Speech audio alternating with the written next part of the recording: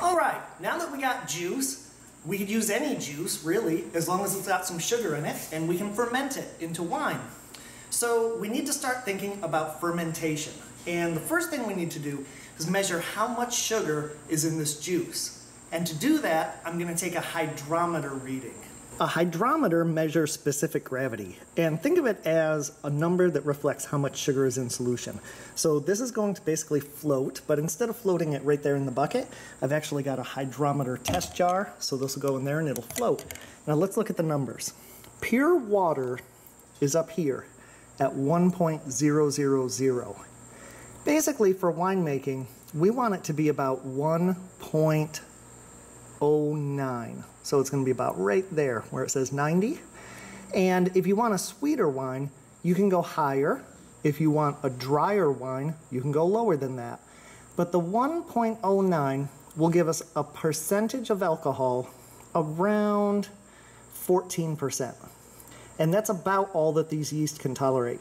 You want at least 10% for it to be wine. So that would be 1.07 something.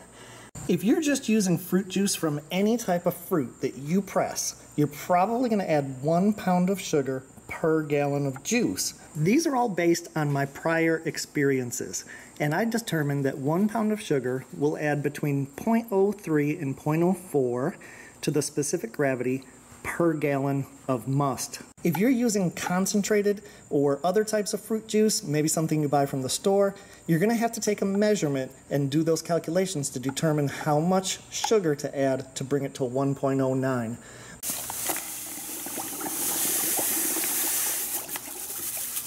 Okay, I added about 5 pounds of sugar, and now my hydrometer is reading 1.09. We've got it all ready, and so I'm going to add the yeast here.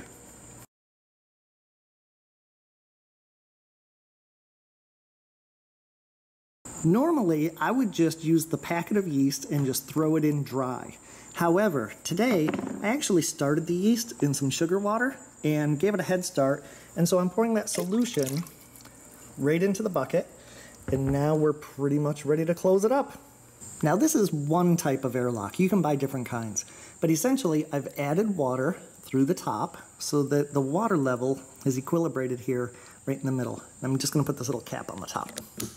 Okay, now what's going to happen is if any gas is produced, and it will be, it'll come out of the fermenter, out of the bucket, and it'll push down on the water column here. The water column will rise here until an air bubble blips and the air escapes. This won't let oxygen into the bucket. So you need a modified bucket. I know some people use balloons or whatever to catch that gas. That would work fine. But these are very inexpensive through winemaking and beer making supply shops online. And I would just get this whole rig. It'd probably cost you less than $10. It's totally worth the investment. Okay, so now we've got our grape juice with the sugar and the yeast.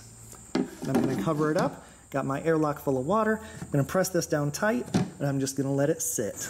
This bucket has been sitting here while I've been doing cleanup, and it's only been a few minutes. And look, the air is already pushing that water column down, and the other side is starting to rise.